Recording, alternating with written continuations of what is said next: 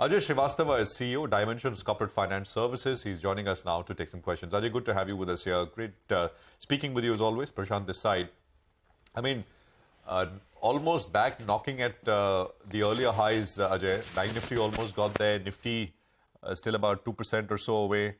What's your sense, Ajay? How are things looking?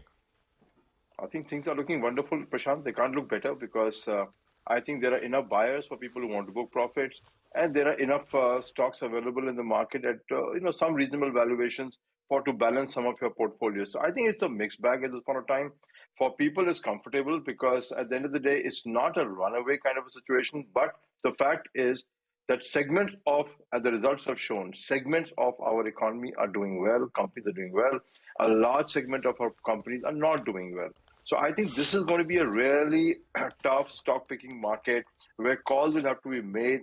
And it's not, portfolio is not going to perform, but if you need to be very stock specific in this market, because there's going to be wide divergence of performance as we come along in the next 6 to 9 months. And I think that's where the trick is going to be, that whether the sectors you have picked up perform versus sectors you've dropped out, or the other way around. And I think that is where a couple of calls of the economy may come in handy to say, this kind of segment will work very well, this will not going to work, or it's already seeing a slowdown. So I think it's clearly a choice between stocks. It's not going to be market-driven rallies. It's going to be stock-driven performance of your portfolios. Okay. Hi, Ajay. Good morning. Always good morning. Great to listen to you. So stock-driven market, what stocks do you have your eye on? I know I'm asking you like this umbrella question, but let's go with earnings season, right? Is there anything that really stood out for you in terms of a trend or a performance from an individual company? Some of these new guys, the new age folks, they have been taught by the public market, for instance, to look at profits. And we're seeing Zomato do that, at least promise that. PB Fintech today is really reducing its losses at the bottom line quite a bit. Any interest here? Yeah, I keep saying that, yes, we have interest. We have been buying up these stocks at every correction. But as I said, always, Surabhi, that as an investor, I would like to create a portfolio just like a PE fund, because I do not know which one of them may tomorrow collapse at the end of the day, because a very short history of performance. And, the number two is what I don't like about these companies is they're still fooling the public with a concept called adjusted EBITDA. That term should be banned. This is not adjusted EBITDA. All they're trying to hide is that what the employees and they're taking away from you as a shareholder. That term should be banned, actually banned, and companies should be fined about writing what is adjusted EBITDA. Your people cost is your cost at the end of the day. You're given stock option at 10 rupees for a share which is for 600 rupees. That's a real cost. So, apart from that accounting obfuscation, yes, I think sanity has prevailed. Some of these companies have great business models for a longer term scenario to capture India's growth market. And we've already seen what's happened in the payment market. And insurance company, as rightly said, has done well. So yes, we are buyers, we hold shares. And I think it's going to continue to be a good story to unfold, because this discipline which came in this year is going to come in very handy for people who are coming now. Good luck to Mr. SoftBank, who bought at some absurd valuation of the shares. That's his problem. You got a chance to buy some of the stocks at a good valuation. So retail investors, build a portfolio, is going to do well over a period of time. You've got to be patient with them sometimes. But if you leave alone the accounting obfuscation, I think they're doing reasonably okay in the circumstance that we are in. And they're eating market share. That's the best part. Every day, they eat market share, which means that nobody else can compete in the space with them for a very long time. So I think good story, build a portfolio, steadily buy at corrections. Don't get euphoric. They will have bad days as well.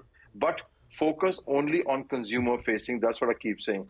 The B2B story is a very difficult story to get into it. So focus on the consumer stories and focus on the one which can, intermediating. They don't own the product. Like I would just distinguish between, say, a PB Fintech, which is a distributor, or a Paytm is a distributor, compared to a Nykaa, which decided to own the product. They want to own a fashion line, own a cosmetics. That's a ridiculous strategy. You don't want to buy those kind of companies who want to become like a retailing company. Retailing companies die by the death. You saw Aditya Birla Retail, what happened.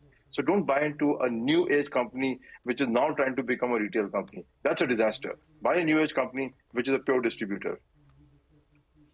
Interesting thoughts there. Of course, distribution is always up for disruption as well, which is why it's an interesting space, right? We keep hearing about this ONDC and how you'll get cheaper food delivery on ONDC.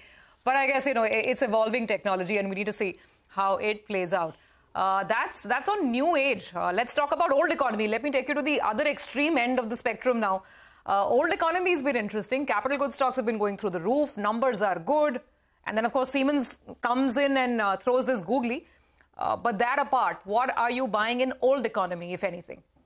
See, I'm not buying, to be honest, we're buying some of the stock which have a restructuring story, with some of the stocks which are repositioning from global market to domestic market. We bought into a stock which is a very beautiful consumer brand name, not a very good pedigree promoter, but focus exclusively on exports, wants to now come into India, which is in furnishing, etc. So I think there are stories building up in the market. And as far as just mentioned capital goods, I think it's a very good story. But if you're going to buy at these valuations, I think you're going to have very tough to make returns. They can be very good stories. Telecom is a great story because everybody uses telecom, right?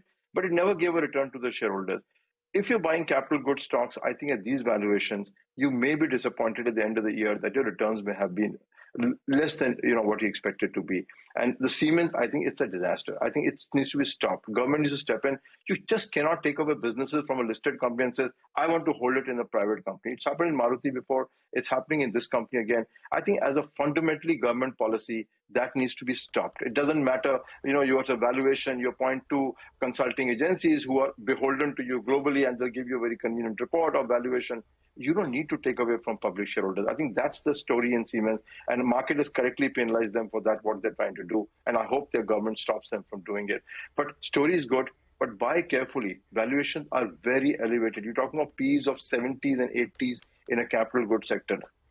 It can continue for some time, like Nestle, but very difficult to make returns then. So my suggestion would be keep it on the radar, buy when you correct it. These valuations are not going to give you a very good return, even though the sector will do well. All right. Hi, Ajay. Good morning. Ajay, what about tech? What about tech? Everyone's talking about all those fears. Infosys, the numbers were disappointing. A couple of other scares we got. That index is moving from strength to strength. What's your view on that space? See, the view on that space is, Nigel, that look at the market in the last 1 year. You always made money when you bought at when the fear was the highest. When everybody is selling out, you bought the most. Look at the commodity stocks, look at banks, look at anything in the world. So I think it's an oversold sector. I think it's an under-invested sector today. Leverage is sold off. It's a high cash flow sector. Yes, there will be disruptions. Yes, you will have for negative surprises. But as a sector, I think it has been corrected quite rapidly. Maybe it will correct more. I'm not saying, Nigel, it may not correct more. Most likely it will correct more by the next quarter. But you got to start building a portfolio somewhere. In our view, it's a good purchase, good buy. You're getting good cash on the table for dividend buyback. Businesses will go up and down. Commodity businesses do the same. No, don't worry about it. They will do up and down. Companies are very strong. And number three, given the employment situation, their leverage has gone up now, which means no more employee arm twisting to say, give me increases or I walk. I think that's the biggest cost. 40% or 50% of the cost is people. You got that under control. You got the margin. So my guess is what's going to happen is you might find sales muted, but you will find, I think, operating margins going up over the next year. So great place, good cash to come back. Margins are going to be higher. Sales may disappoint you, but don't worry. Good margins are on the way. Ajay, tell us, what are you trading? Give us some color on that. What do you like? Short term. I mean, you got a keen eye on that part as well. Where is catching momentum and what's happening there in that part of the portfolio? Yeah, I think the Adani Group's meltdown gave us a good opportunity, so that's coming in good at this point of time. But by and large, our portfolio is mostly short than long at this point of time. There are more shorts in this case than long. Everything which is consumer facing on discretionary side, Prashant, everything except the upper end. As I keep saying, leave aside hotels and leave aside airline. Everything else is short in our portfolio at this point of time because I think. My personal view, maybe wrong totally, market can do it to me, is that the consumer slowdown which is happening in the market is still not visible in the stock market at this point of time. And I think you will see a lot more. So consumer-facing companies, including India's largest company, I think is on a short right now at this point of time. So this point of time, our ability is to find reasons to sell, not reasons to buy, and reasons to find that wherever the consumer-facing optimism is in the stocks, short it. I think that's a maybe more sensible strategy. Time will tell, market will tell, but that's a strategy. All consumer-facing, middle-class, lower-income group product-facing companies is a short at this point of time, not a buy. Okay. Well, short the middle class. I mean, that's short the middle class. Exposed to middle class and lower end is what Ajay said. But of course, higher end continues to do well. Hotels, etc. I mean, take that. And you maintain that for some time, Ajay. That's the way to kind of go about looking at this space. Just one last question, if we have time, Ajay. This entire, manufacturing story, especially the contract manufacturing on the electronic side, Dixon, Amber, Sirma, there's a new company, Keynes, new in the listed space. Any thoughts? Do you own any of them? I own nothing.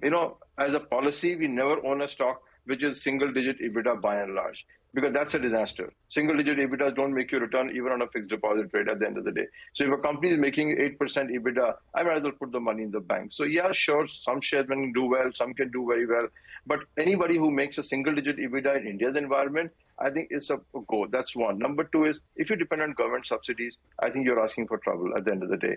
I'm not saying government is at fault, but whatever it is, it's not worth it. So I think single-digit EBITDA combined by the focus on subsidy-driven businesses is absolutely no-go for us. We like people to compete in the market and make money, but single-digit EBITDA, who does that kind of business? I think I don't know. Maybe Tata like to do it. They want to get into assemblies, but I'm not doing anything sensible guy who wants to do single-digit EBITDA businesses. All right. Thanks, Ajay, for joining in. Always appreciate your thoughts. Sometimes stocks do a thing of their own, right? Well.